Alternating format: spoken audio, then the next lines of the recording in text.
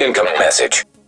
MacKenzie Chang, lieutenant within the True Sons ranks, age 32, and the third target to pop up in the last few weeks. I searched Isaac's databases and managed to find Chang's file along with some interesting comms.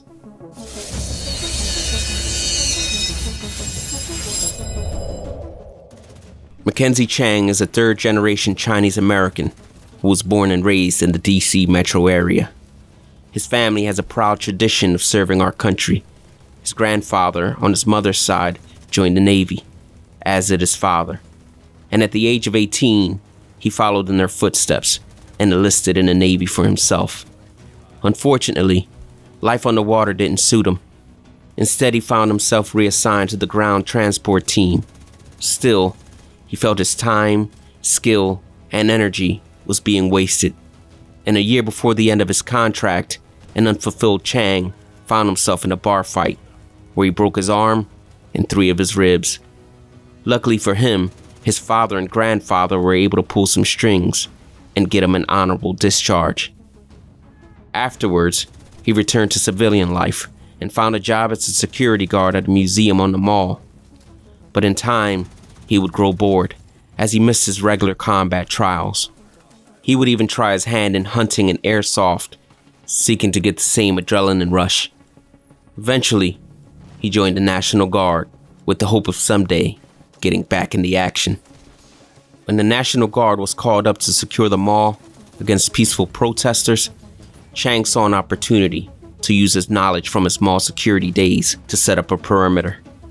General Anderson, Antoine Ridgway's right-hand man and current leader of the True Sons, was impressed by his initiative and took him under his wing in the True Sons logistics department up until Ridgway's death at the Capitol. In time, Anderson would give Chang his own unit, although denying him a promotion to captain until he could prove himself a worthy leader first. Although it's clear through intercepted communications between Anderson and Schaeffer that regardless of rank, Anderson had high regard for Chang. General Anderson, I just wanted to send my condolences about Tusk and her team. Thank you, Schaeffer. Moving forward, is there someone else you'd like me to work with? That won't be necessary.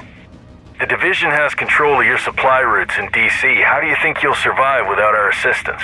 Well, Lieutenant Chang has more than enough experience organizing transpo and supply drops.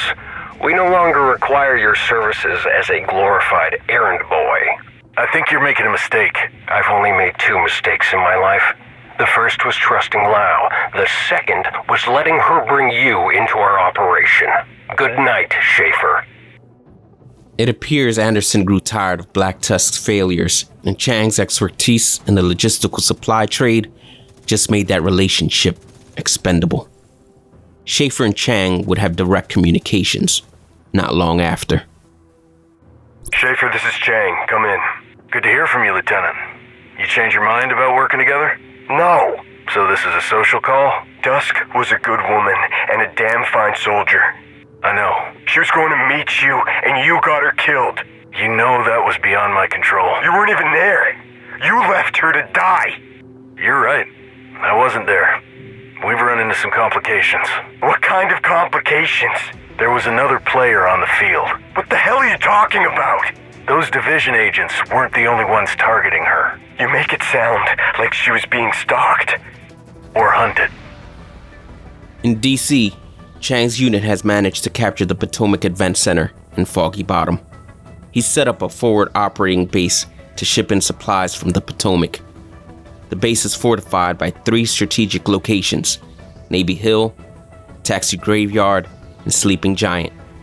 Chang is determined to prove himself worthy of a captain's rank, but his pride and eagerness to serve will prove to be his downfall. Let's take back the DC supply line and keep him from earning that promotion.